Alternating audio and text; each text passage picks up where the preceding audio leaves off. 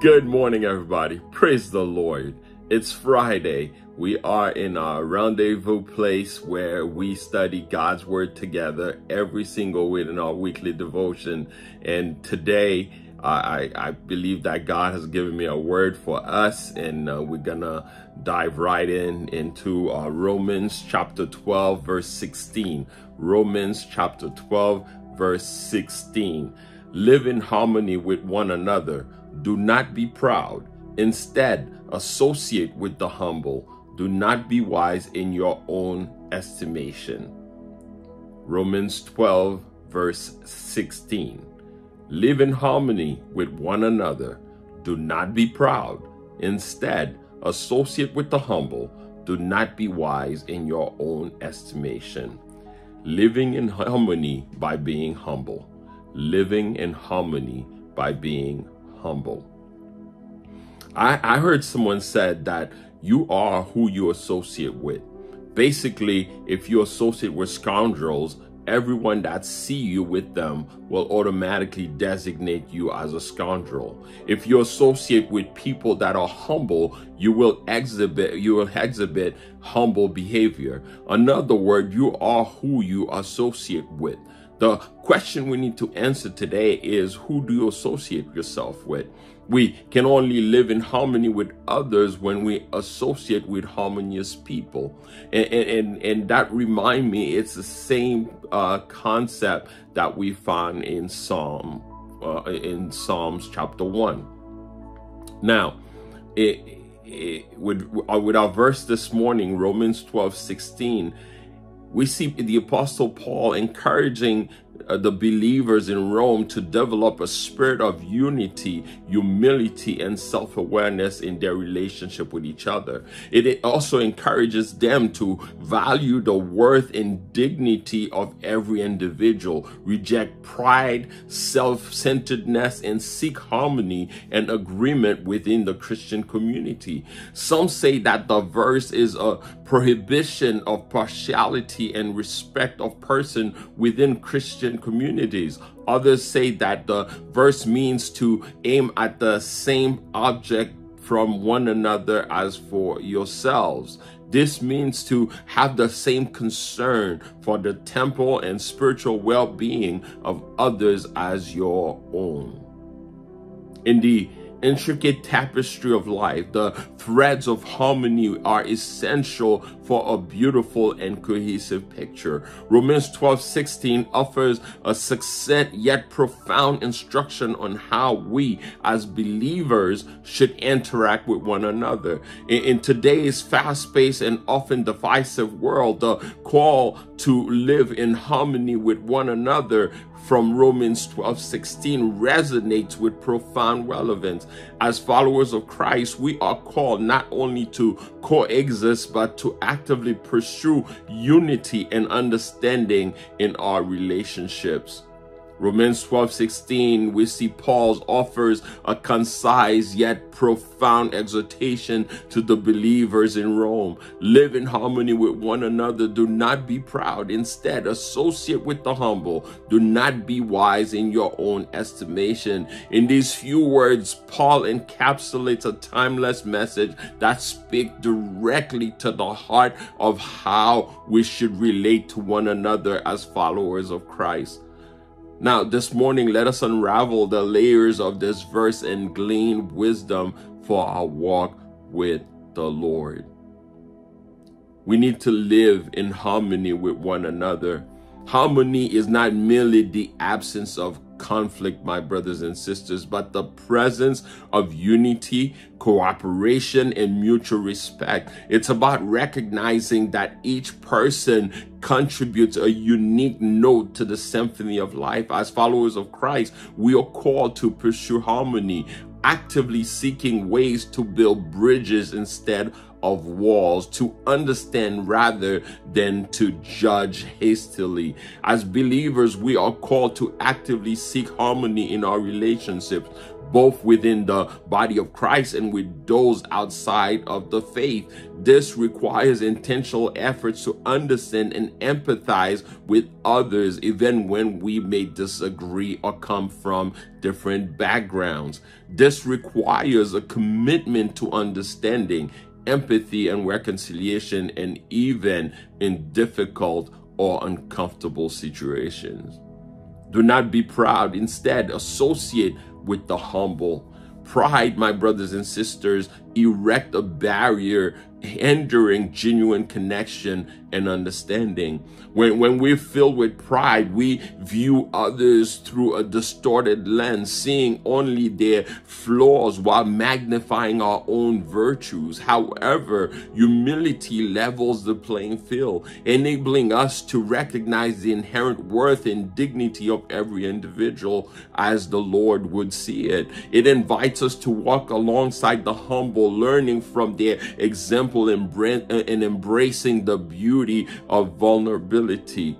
Pride is a blockade to harmony, as it breeds arrogance, self-centeredness, and a judgmental spirit. When we are filled with pride, we view others with condescension, failing to recognize their inherent worth and dignity. When we are proud, we elevate ourselves above others, viewing them with contempt or indifference. Instead, we are called, my brothers and sisters, to cultivate humility, acknowledging our own limitations and treating others with genuine respect and compassion, and valuing others as fellow image bearers of God.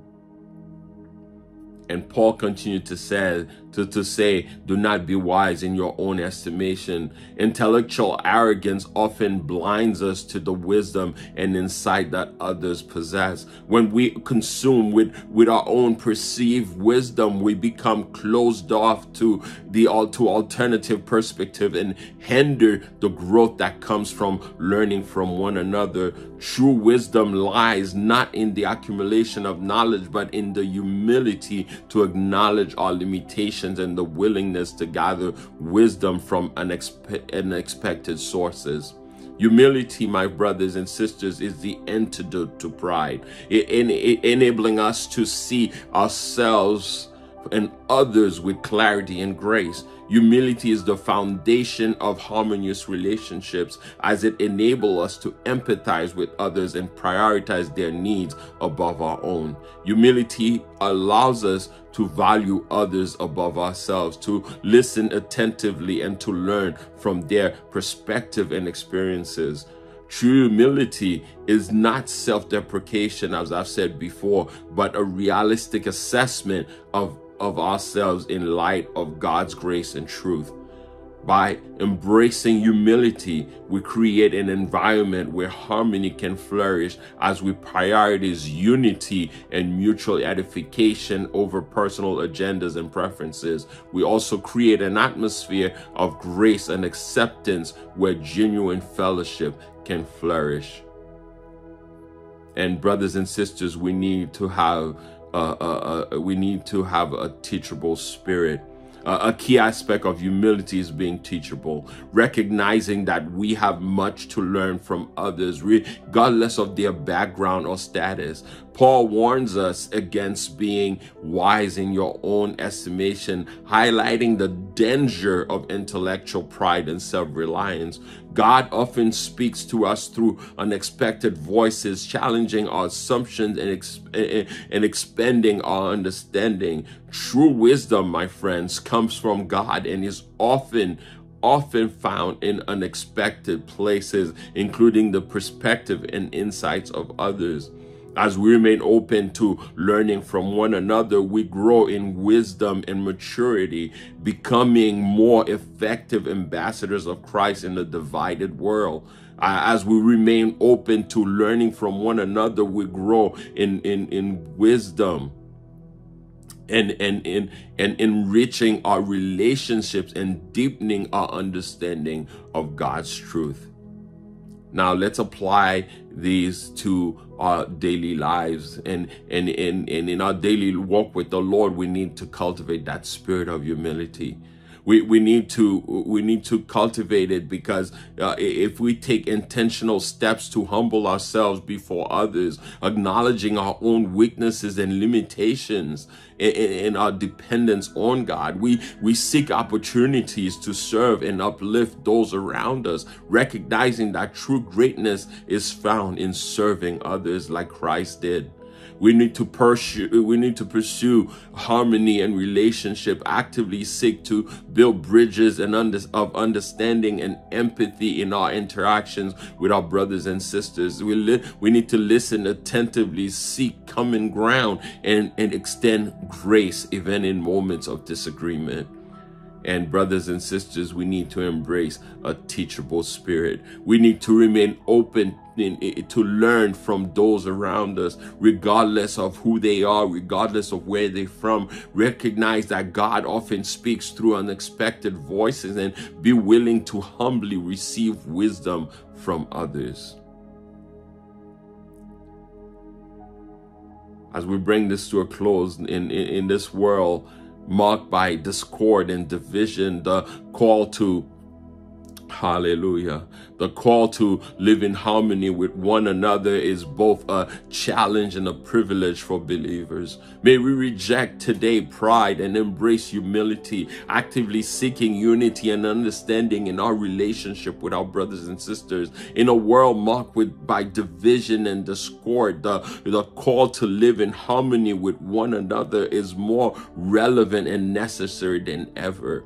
As followers of Christ, let us reject pride and embrace humility, seeking to cultivate relationship characterized by unity, empathy, and mutual respect. As we do so, my friends, may we reflect the love and grace of our Savior, who unites us in his body, the church. And may we reflect the love and grace of our Savior and bear witness to the transformative power of the gospel in our lives and our communities. Amen. Let us pray. Heavenly Father, help us today, oh God, to live in harmony with those around us, to walk in humility and to embrace a teachable spirit, oh God.